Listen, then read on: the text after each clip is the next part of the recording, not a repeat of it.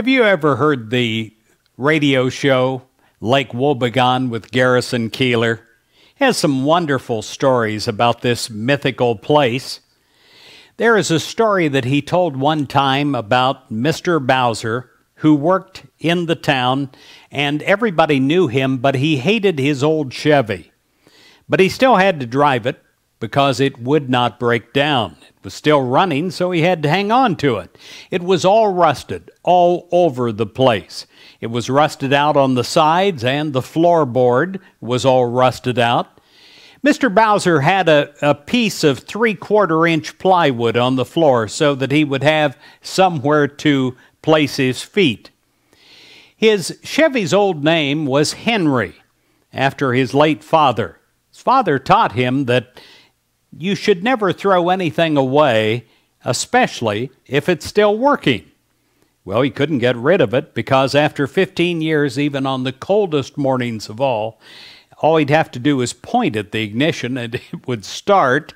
He drove that thing around. He hated it for 10 of the 15 years that he owned it. See, the heater didn't work anymore. The heater didn't work, and it was freezing outside. But Mr. Bowser was brought up to endure suffering and be cheerful. So he drove it around, and he drove it as cheerfully as he could, this horrible car, even though it depressed the life out of him. He hung on to it until a year ago last January. He was sitting in the Chatterbox Cafe when someone said, "Well, that old Chevy of yours, it sure is amazing. It's quite a starter, isn't it? What do you ever do with that thing?" Well, the truth is, he never did anything.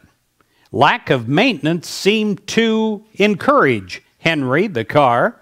It thrived on neglect. He had not changed the oil in over 5 years, but the car, it didn't seem to notice. They said, "Lordy, we have never seen anything like it. We have never had that kind of luck with a Chevy like you have." And in that moment, something seemed to snap inside of Mr. Bowser.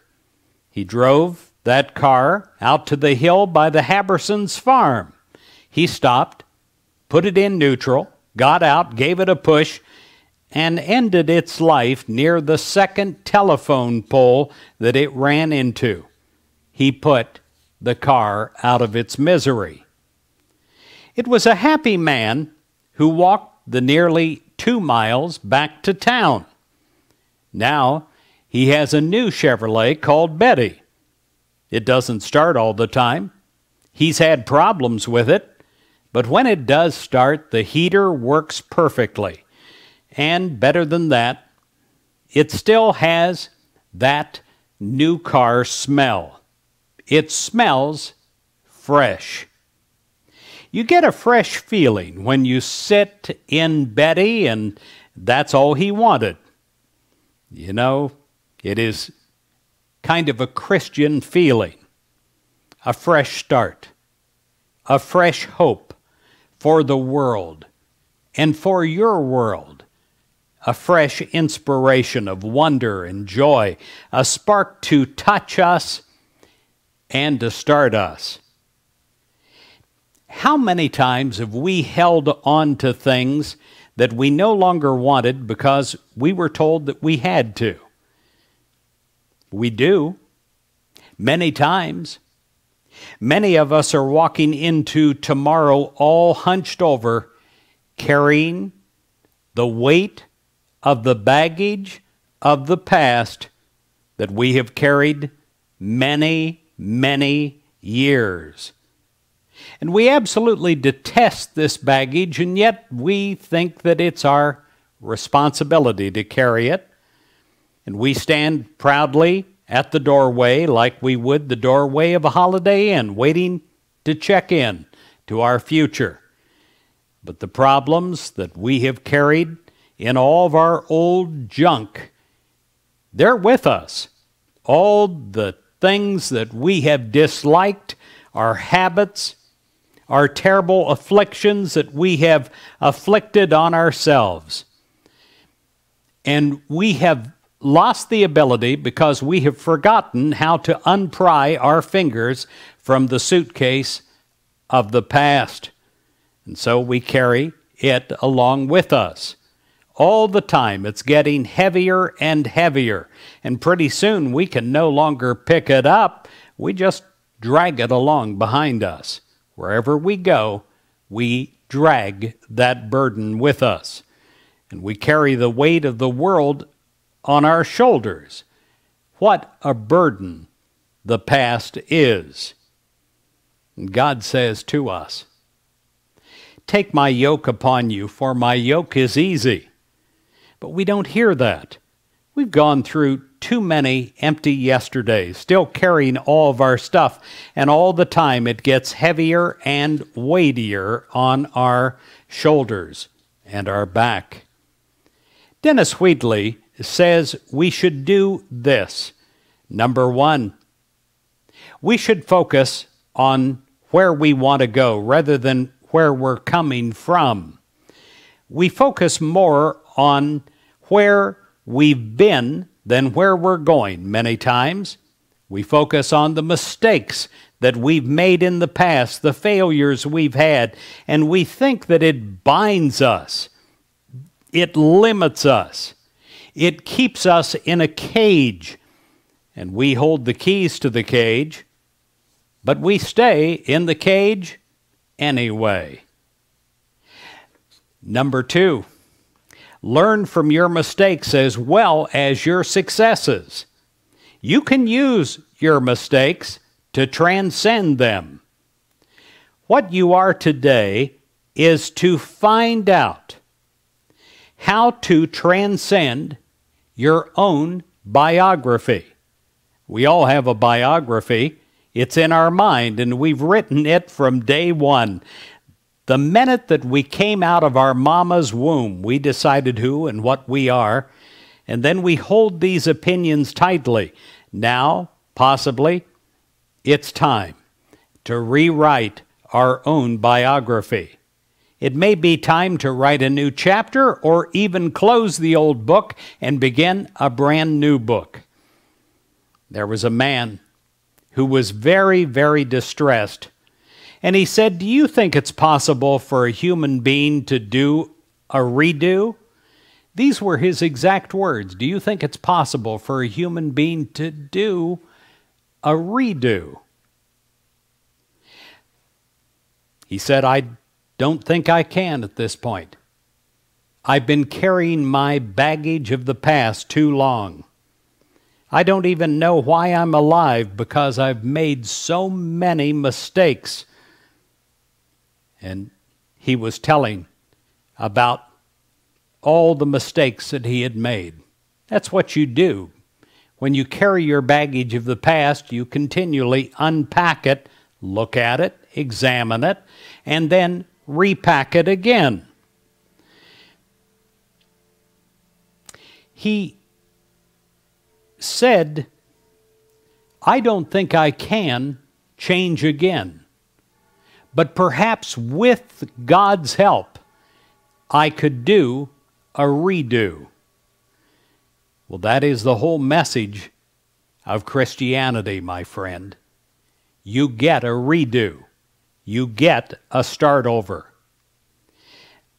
I remember back in 1974, I wanted a car. I've always been a car person. Well, I really wanted this car. I had a great desire for it, and I gave up a lot of things that I could have had in life just to buy this car. And I didn't have the car that long, but I had the car. I saw this 1974 car the other day, the exact car that I wanted so bad. And that car, like Henry, the old Chevy, had big rust holes in it.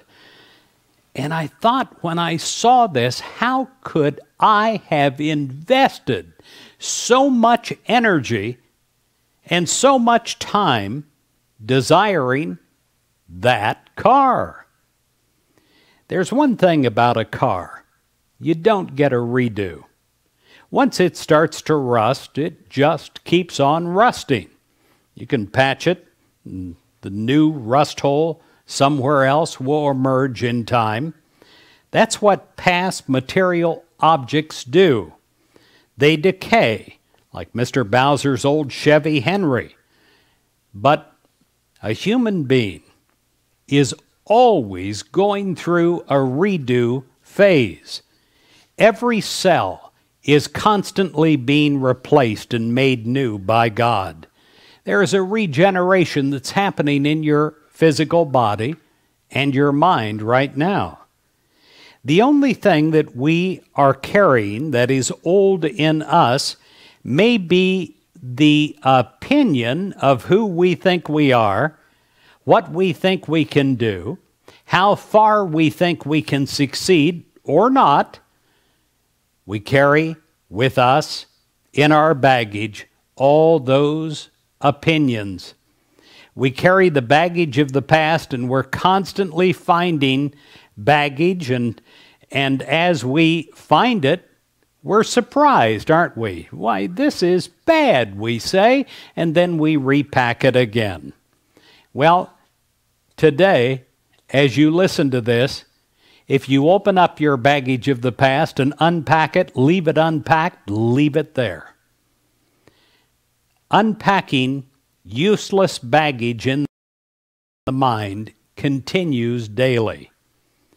It is a going beyond yourself, not to expect the worst in the future, but to expect the best and to know that God is really with you, and you can expect the best with God. You unpack to stay unpacked. You have the right to expect the best in 2014. You are not your biography. You're writing a brand new book right now as a child of God. But as you begin this, that old voice comes back and it says to you, yes, yes, yes, but remember what you have done in the past and how you haven't lived up in the past to being a child of God. Yeah, that'll happen. But remember, today is a brand new day that has never been lived before. And it's a brand new time, a brand new year. You can transcend your own biography of who you have been. It's redo time. I was listening to a minister of a television church the other day, and he was telling a story to some Sunday school children. Let me tell you the story. The devil, he mused, had an auction, and he was auctioning off all of his tools. The people were looking around at all the tools, and they came to one tool, and that said, "Not for sale." And the devil smiled and said, "I can't sell you that tool because that is the one that I cannot be without." The people were fascinated by this. They wanted to know what that one tool was, and they looked on the back of it and saw the label for that tool. You know what it was? The tool for discouragement. You see, that is the one tool that once it is inside of us, it's hard to overcome. It's hard for us to remember God. It's hard for us to do what we want to do because we get discouraged. And we think that we just aren't what we need to be, never will be. Well, I have another tool that will really help us when we're thinking down thoughts about ourselves. Remember who is talking to you when you're putting yourself down. It's not God. It is your lower mind giving you lower messages. And it is the time right now, entering this new opportunity, to give yourself a new message. God will never tell you what you can't do what you can't become. God always whispers in your ear and tells you what you can do and accomplish. God is the great giver of ideas, not generic ideas, but ideas for you on how you can use your life in the highest and best way. God is all good, endless good inside of you, and God is all love. You will never hear a negative word from God. You'll never hear or think a negative thought generated from God. So when you pray, if you're beginning to get some negative messages, that's the lower human part of you that should be quiet and should be told to keep quiet. Listen instead to the all-positive voice of God. Sometimes when we carry our baggage of the past into tomorrow, we carry it for a reason. Many people prefer known hells to unknown heavens. Let me tell you a true story. There was a man some years ago who was a prisoner of war. It was decided to do a psychological study on him, so he was offered two different options. The first option is that he could have a firing squad. They took him to the room and showed him where all the men with the rifles would be and where they'd stand and where he would stand against the wall. They told him about the command and the bullets that would eventually destroy his body. The second option was a closed door.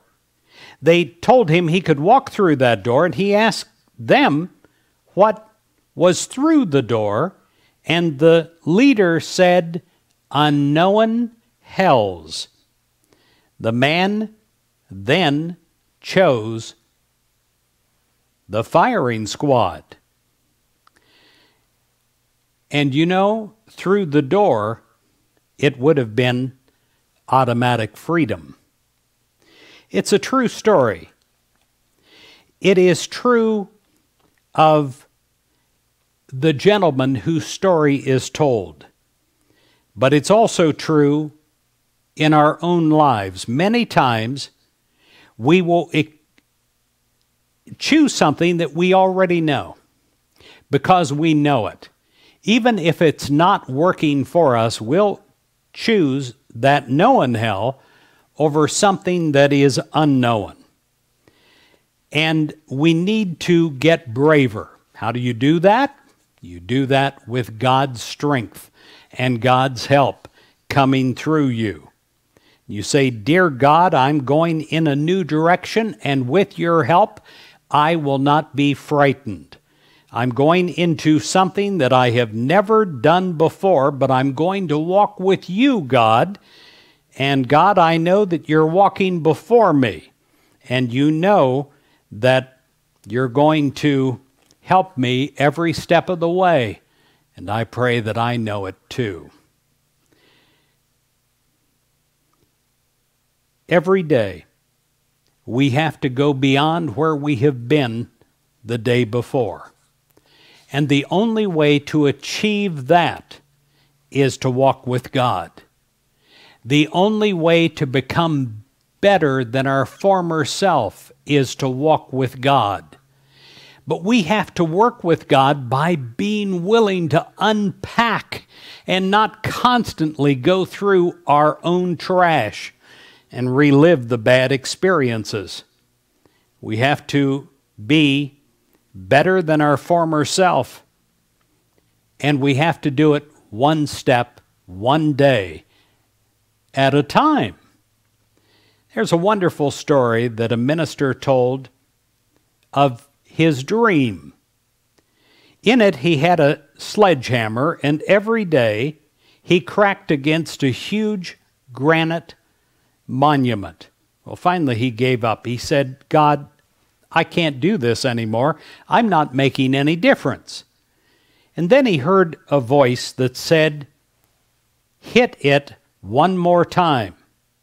And with the next blow, the rock actually cracked in half, splitting into two sections. Well, that is the way that life is many times. Yes, we've had many failures, but we have to keep on keeping on.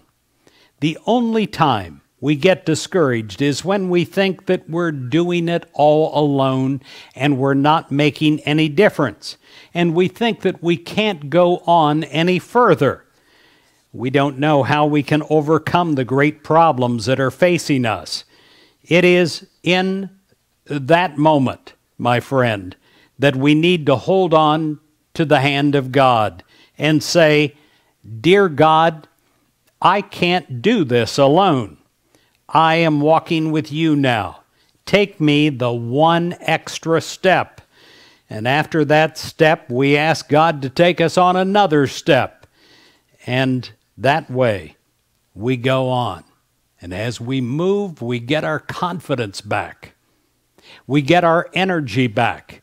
We find that the past and the baggage of the past is no longer on our back, and we find that the movement's easy, and it's a happy movement. We have the strength not only to endure, but to transform our lives. You have that God-given strength inside of you. There is not one person listening to this right now that does not have the connectedness directly with God. And whether you believe it or not, you have it. Every once in a while, every person, including me, we need a pep talk to remind us of the power and the strength of God.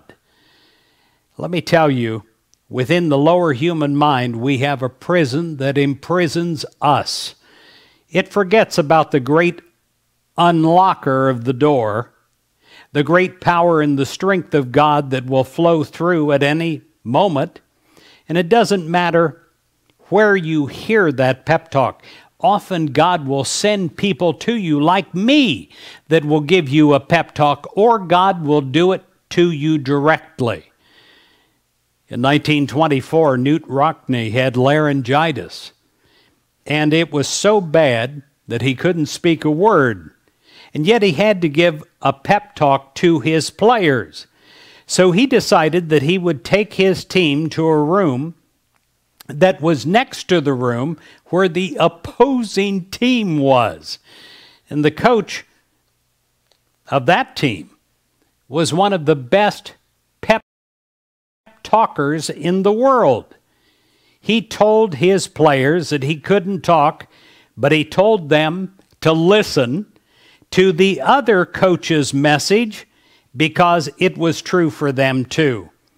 And after this, they went on inspired and they won the game.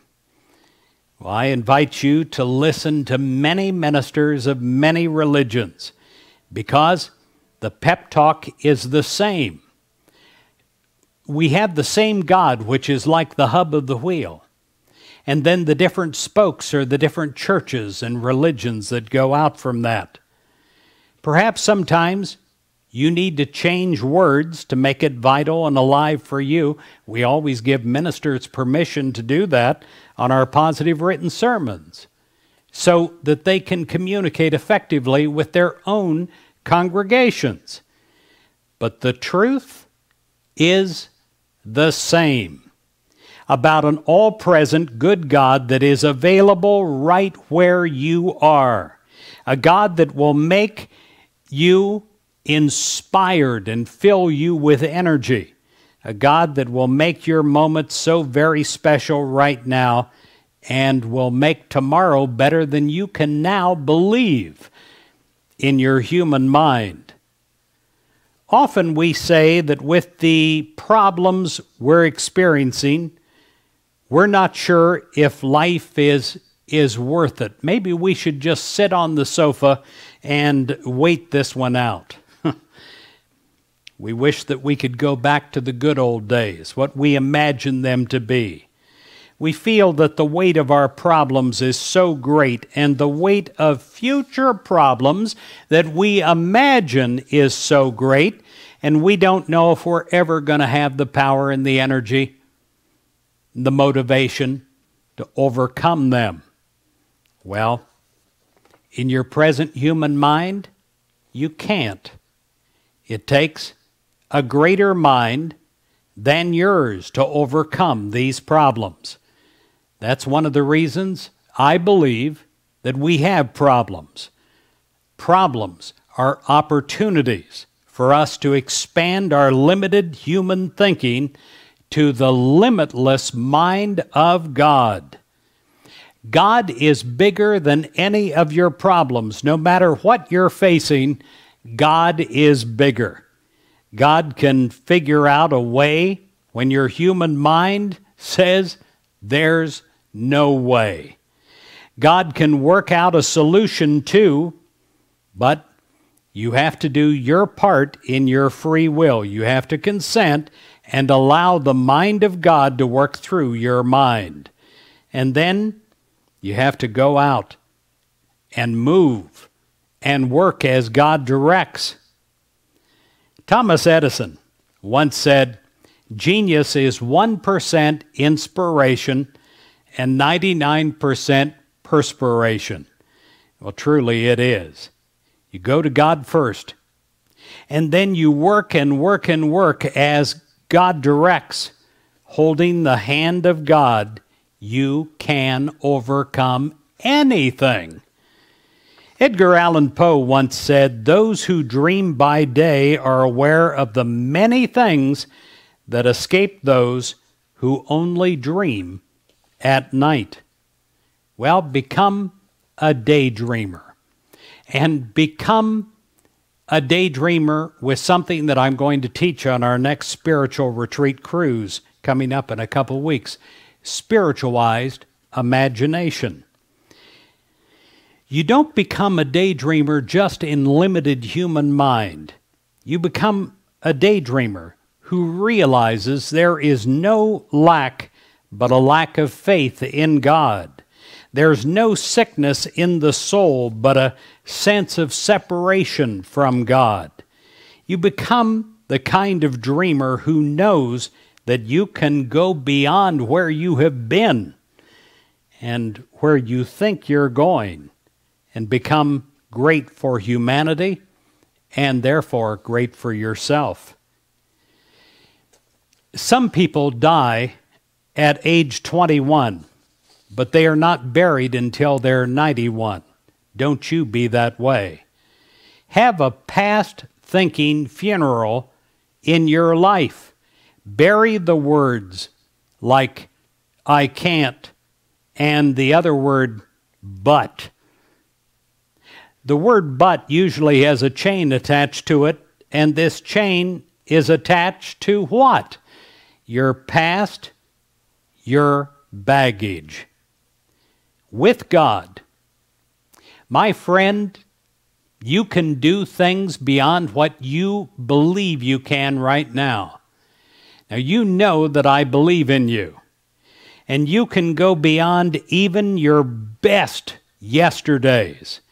With God, you can have the greatest gift of all, and that is a fresh start. I pray that you today, as you're watching this, you give yourself the chance that God has already given you and wants you to accept a fresh start for the best tomorrows of your life.